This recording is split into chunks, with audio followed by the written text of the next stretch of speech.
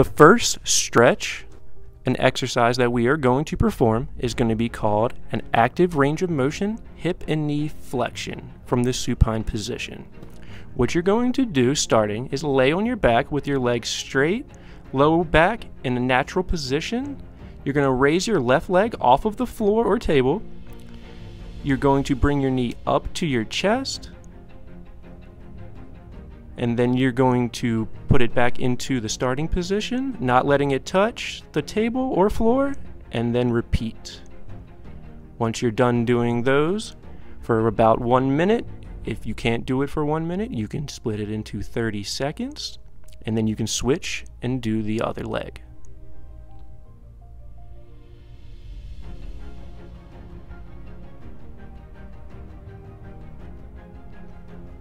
The next stretch that we are going to do is called lower trunk rotations.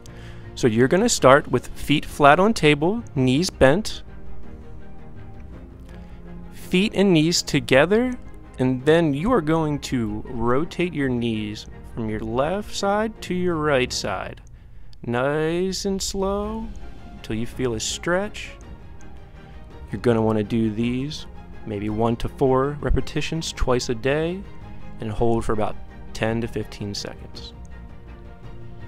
The next stretch that we are going to do is going to be a hip and knee figure 4, which will help you stretch your piriformis muscle. So you're going to start laying on your back with your knees bent. Move left ankle over right knee. Gently lift right knee up towards chest until stretch is felt. Once stretch is felt, hold for 15 seconds with a 30-second rest in between, and then you can switch and repeat on both sides.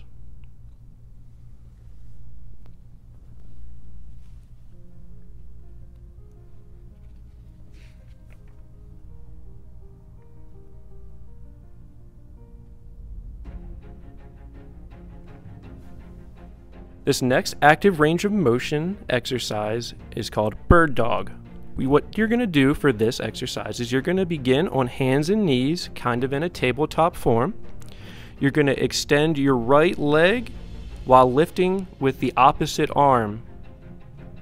You're going to hold for about 5 seconds, then you're going to switch to the other side. While doing this, you want to make sure that you are maintaining a neutral spine and do not twist. And for more advanced, you will be able to use ankle or wrist weights.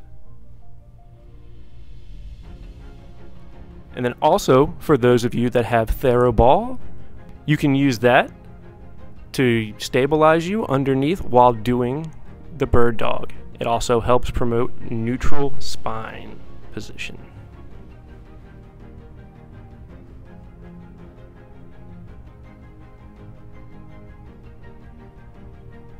The last stretch that we are going to go over today is going to be hamstring stretch. So what I like to use is a belt, a dog leash, a rope, anything with a loop on the end of it. What you can do is you can hook that loop around your foot. You're going to keep your leg nice and straight. You're going to go ahead and lift your leg up, and you can help pull on that belt to help you get a little bit of extra stretch out of the hamstring stretch. Now, once you feel the stretch in the back of your quad, in the back of your thigh, you want to hold there for about 30 seconds. Then you can switch to the other side and make sure you rest for 30 seconds in between.